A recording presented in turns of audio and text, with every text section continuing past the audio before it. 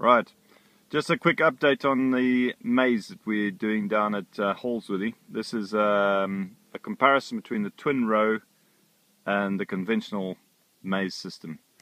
In conventional maize here you can see we're looking at, it's all drilled in a single line, single row. This has been drilled with an Amazon.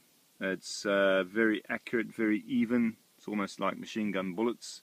It's very little in the way of skips or bunching. It's all fairly even. This was drilled at 42,000 seeds, and as you can see, we've got a nice, very even, very uniform crop, which is exactly what we are aiming for. This year I've seen probably more in the way of bunching, of gappy type crops than I can remember, really. I don't know if it's because of the seed or because some of these maize drills are getting a bit old, but this year we've seen some really gappy crops. So this is conventional maize here. This is Ambition on the outside, drilled at 42,000. So now if you compare this with twin row maize, twin row, basically you take the single row which we've got here, and we split that row into two, so that you basically double the distance in the configuration of the plant. As we can see here, you've got a perfect diamond between the plants. So if we look here, you can see you've got a plant here, plant there, plant here, plant there, plant here, plant over there. It's in a diamond. You've got a good 10 inches between each plant in row, and you've got probably 7 inches here. And this is planted at 50,000 seeds per acre. Okay, so this is 50,000 here, 42,000 there. So immediately, you've got a lot more rooting area, a huge amount more sunlight capturing capacity, because obviously there's not so much competition between the plants. The rooting area is that much better because obviously the plants, there's not so much in-row competition between the plants for nutrients and nutrition. And if we look, we know that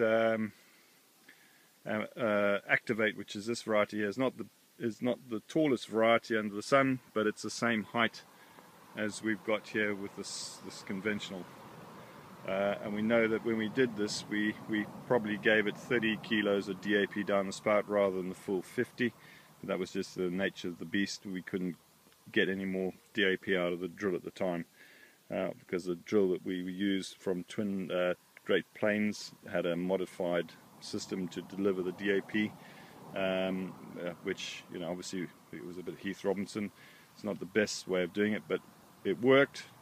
And obviously they're going to improve that with all the drills coming into the UK in future. But that gives the classic stagger. As you can see here, we've got the classic stagger with the twin row, and at the end of the day these will all be taken to yield, so we'll see exactly what we're getting in terms of dry matter and starch. The idea is basically this system improves your dry matter yield and increases your starch yield, because basically you have more plants per square meter and you have more sunlight. The plants are able to photosynthesize better, there's less nutrient competition, so you get more even crop. And again, if you look at this here, you can see most of these plants are all virtually identical in size, in development, and with the best will in the world, even with a good planter like the Amazon, you've still got some plants here which are slightly shorter. That plant there is obviously quite short. There's a bit of in-row competition here for light and everything else. The plant is not quite so regular and even. If you come back, you can see it. These plants in here, they're quite short. Then you've got taller plants here, another big tall plant and a short plant, so there's still quite a bit of unevenness between the plants in row. And basically the twin row system is aimed at trying to alleviate that issue. So as I say, more updates when as the crop gets bigger, more advanced, and we got actually something to show you in the form of cobs. My expectation is the cobs will be quite regular, quite large, definitely better in terms of starch production than we see in the conventional system. But more to follow later.